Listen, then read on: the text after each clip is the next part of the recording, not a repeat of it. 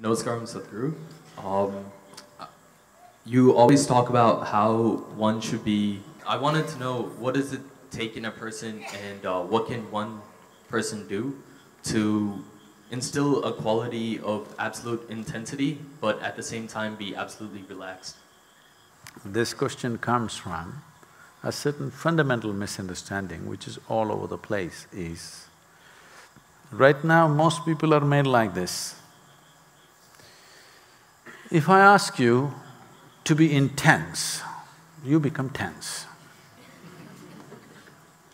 If I ask you to relax, you become lax.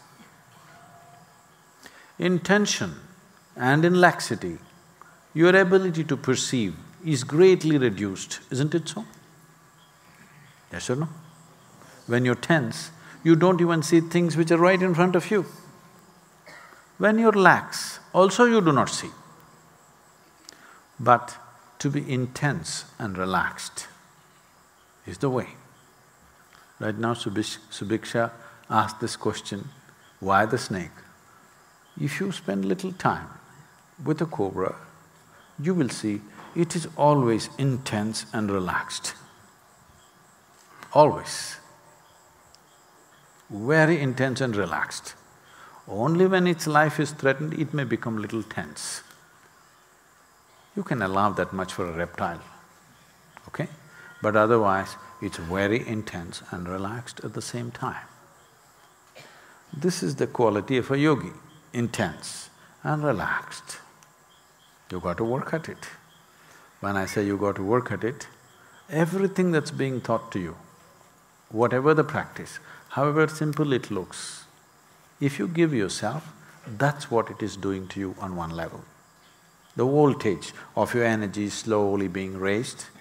At the same time, it is becoming more and more relaxed within you.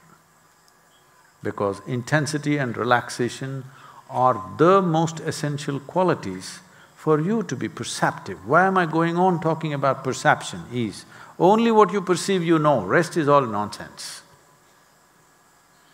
You can believe this and that, but essentially, only what you perceive, you know. Yes? At least you should know when you're getting into trouble. Yes? Most people do not know. Most people do not know when they're getting into trouble. They think only life situations are trouble. Life situations are situations, some we know how to handle, some we do not know how to handle, some we handle well, some we handle in a ham-handed way, something we do. But if you do not know how to handle this and this, you are in real trouble. But most people don't get it. It happened. A missionary went to a very remote part of Africa 3 centuries ago.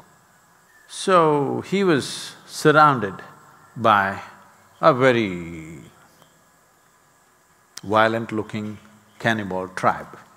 Then he went down on his knees, looked up and said, "Dear God, I'm in trouble." Nothing happened. Then he said, "God, I came on your work and I'm in real trouble, you're doing nothing."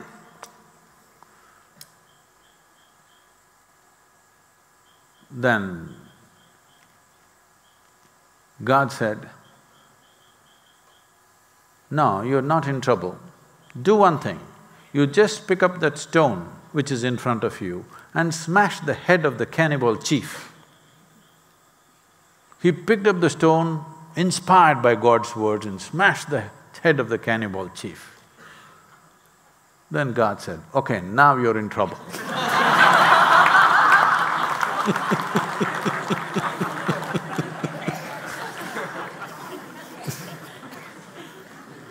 Something happened, something did not happen in your life, that's not trouble. When you don't know what's happening within you, you are in real trouble. Lifetimes of trouble, believe me.